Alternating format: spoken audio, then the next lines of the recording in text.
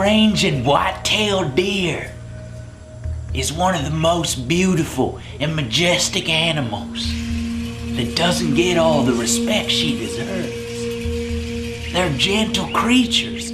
They're a wide-ranging part of the ecosystem. They feed off of leaves, twigs, and berries. These animals, they need to be observed and appreciated, for ultimately, we are all creatures of the earth. Oh my God! There's one right there! Oh my God, she's a beautiful adult doe! Oh my God, she's so beautiful. She's taking care of her young. Oh my God, I wish you guys could see this.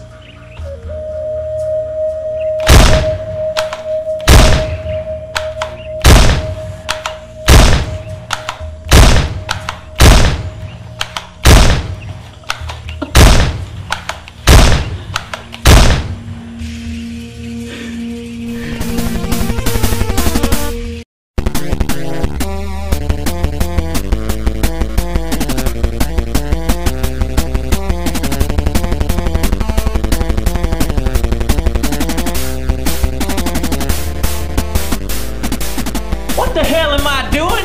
I'm not a hunter. Hell, I'm not even a redneck.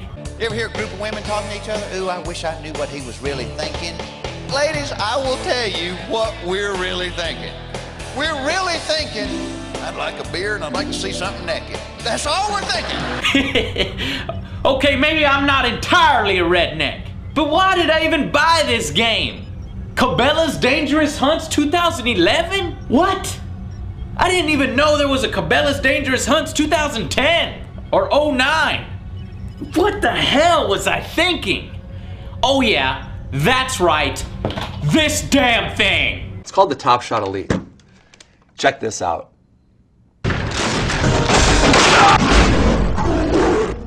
That, and I got a bargain. This puppy was marked down $20 from $80 to $60, and I can't pass up a good deal. I love toys, though God knows I should have. I mean, when you see an ad with dudes like this getting this happy over a game. Stay frosty. Charging us! A lot of them! They're so fast! Get close, get them! Grizzlies! Watch out, watch out! To the left, to the left, to the left. Right, right. Lions, right there. Right, right, I got him! Everything you got! Yes! Watch out, watch out! Shoot, shoot! Go right, right, right, charging right! We did it! We did it! Yes! Oh, no! Hey, honey. Some drink. You know they're faking it. And now they look like complete jagoffs. I mean, even more than they already were. Because this game sucks. Now, the only reason why anyone would give this game a second look is the Top Shot Elite. But they even fuck that up. It's your standard light gun with a controller built right in. You see, you got your right stick, A and B buttons on the grip, the left stick and X button on the left side of the muzzle, and the D-pad and Y button on the other side, with of course a trigger and a pump action reload system. It even has an adjustable rifle butt and red scope. Though the first thing you're going to want to do when you start to actually play is just remove and toss the scope, as it's much easier to aim down the sights without it. It works, but not well. First, it's extremely awkward to use the controls. You'll never quite get over that the whole game. And next, the accuracy just sucks. You would think in 2011 that they would improve on this light gun technology. But no, you have to stand back further than even the Kinect wants. Something like 8 or 9 feet for it to even be worth playing. Do you know how far that is? Oh. I'm lost. I just want to shoot something. Follow the trail. This looks like a scene from Lion King. Oh, dude, something's coming, dude. There, shut up. Oh, it's right in front of you. Turn it! Oh my God! It's boring, the animations are stiff, and get this, crazy enough, it is not an on-rails shooter. You know, usually you complain if it is an on-rails shooter, but here, I'm actually pissed that it's not. Now, there are normal shooting galleries in the game that there are, but the story mode, the meat of the game, the campaign, is controlled using the sticks on the controller. You move your character with the sticks, and you move your head with the motion of the gun. You have to move unnaturally with the gun all over the place just to turn your head. It is the worst way to control a game. Does this look fun to you? To control a game doing this for 8 hours? No! You're gonna get sick of holding this game up the entire game like this. And if you don't keep it up, then your head goes down, it goes up, or it goes any which direction. If you don't keep the gun aimed directly at the screen the entire game. I will give it this though.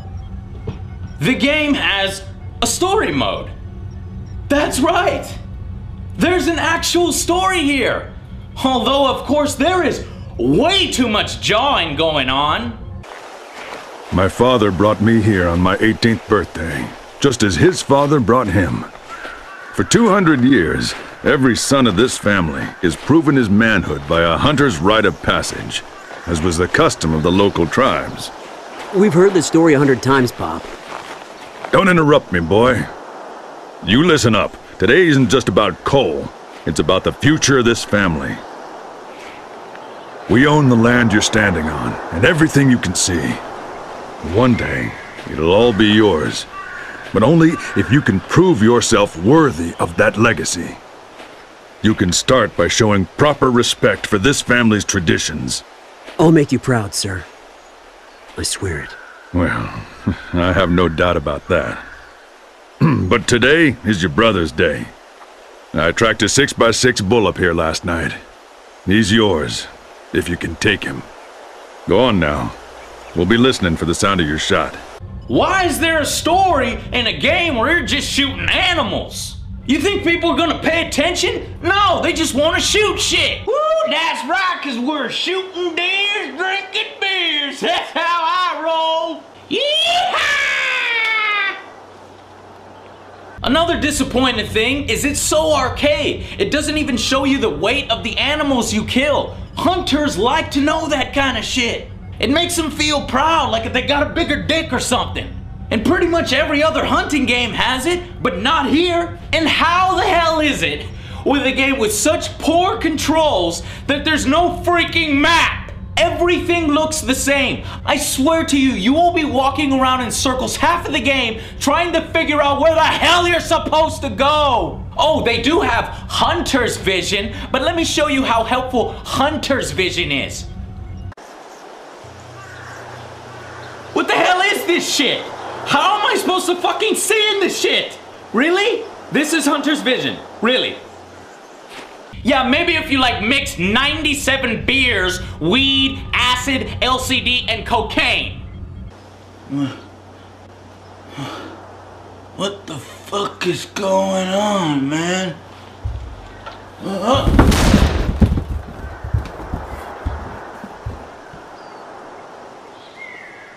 And why are there so many freaking invisible walls? What the hell is this? In the forest? You gotta be kidding me. What the? That's crazy.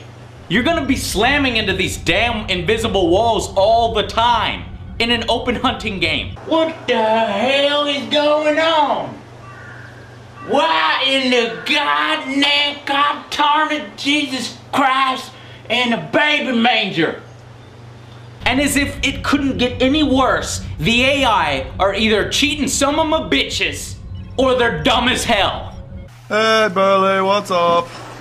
Nothing much, I've just been hanging out here. See anything interesting lately? I think I'm just gonna... Oh God, Jesus, my hand! Oh jeez, did you see where that came? Man, if I stand still, he won't say, oh God, I'm dead, I'm dead. Oh, what happened to Bob? Anybody see what was going on? Oh, my eyeball, I can't see. Oh, Jesus. Oh, this is such a weird coincidence. What is going on? Oh, I'm dead. And when they're not being idiots like that, they're being cheap. Quick dime events where your gun doesn't register, more quick dime events that have an immediate death failure, an inaccurate gun that doesn't seem to register some hits. It is punishingly difficult. This is one of those games that you're gonna be scared to move forward. You're gonna move like a few inches forward and scan the whole screen, and move a few more inches and scan the whole screen, and move, oh, I don't wanna play no more. That's the kind of game this is. You'll inch your way through it. And why the hell can I not pick up extra health packs to save for later while my health is full?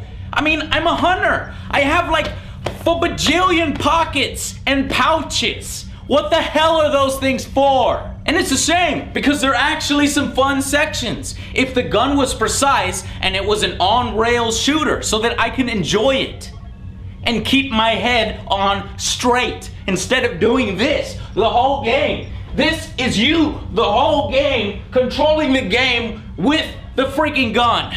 That's you the whole game. Ugh. The story actually does get better as it goes along, with some seriously peculiar shit going on. With animals being controlled with some sort of harmonics sound or some monster call or something. But guess what? It all ends on a disappointing note. Bet you didn't guess that one. It had flashes of being really interesting and sinister. But the payoff is certainly not worth the effort. And it has so many plot holes. Like, what the hell happened to your brother on your father's land? What the hell was that sound? And why does it sound completely different from the sound at the end of the game? And what the hell is going on with Mbeki? And why do you keep him around? Don't worry, you don't want to know. Look, the final verdict for Cabelas Dangerous Hunts 2011 is a stay the hell away. Just because the gun is cool, do not buy it. A 3 out of 10. A terrible game. Okay, it's not the worst game I've ever played. In fact, it made us laugh really hard at how bad it was. I haven't laughed like that in a while. I feel like doing some Let's Plays of this game and showing you guys. And to be honest, there were some fun moments, intense situations like in Africa with all the lions and Simba's trying to kill you and Monkey throwing dookie at you. But it's not worth putting yourself through all of the rest of it. And certainly not worth $80. Now, if you play hunting games, you might be able to put up with all the intricacies easier than I. You're probably pretty used to some pretty poor games. But it's definitely not something you need to run out and buy. Not even you. Not at this price point. I guess I'll see you guys on the next Angry Joe Show.